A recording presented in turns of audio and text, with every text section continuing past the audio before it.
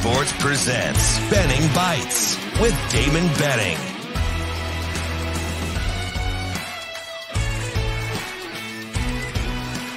Benning Bites with Damon Benning. Hey, little something to nibble on with Benning's Bites. Just, gosh, what's a topic? What's on my mind? What is on my mind? Nebraska fresh off a 26-9 home loss to Illinois. What's on my line? Well, how about head coaches? And in particular, Mickey Joseph. Just watching him work this week, kind of knowing what he's been about, how much he cares about Nebraska.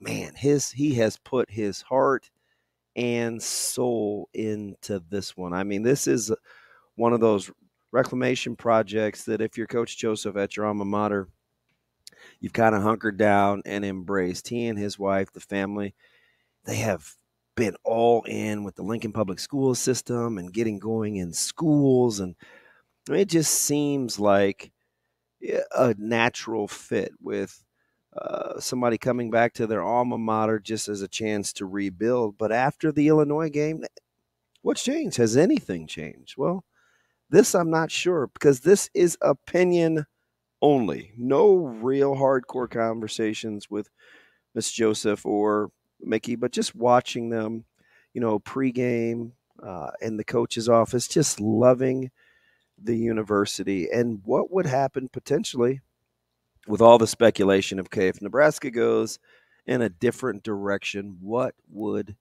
Mickey Joseph do? And the answer to that question, at least today, is I don't know. But I just think about the blood, sweat, and tears, not to go all super cliche, but what does he put into it? He's put in a ton. And I just kind of liken it to, man, if there was the dream situation for somebody to date and you put everything you have into it, you've been in love with this girl, and all of a sudden she tells you no. Would you settle for a lunch date, or would you be all out because it's not what you wanted? That's going to be interesting because, again, all the effort, the energy, the vibes that he's put in, what would have to happen? And I would keep an eye on a couple of things just to give you an inkling. There's a couple of key factors. What happens in Auburn with that job now open? Who becomes the front runner? Is it Lane Kiffin?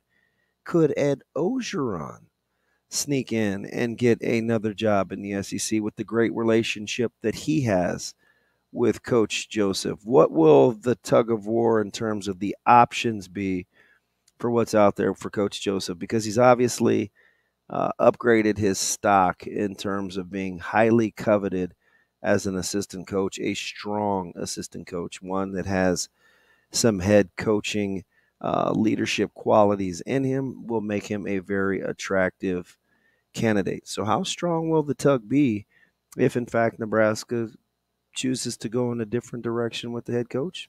I don't know.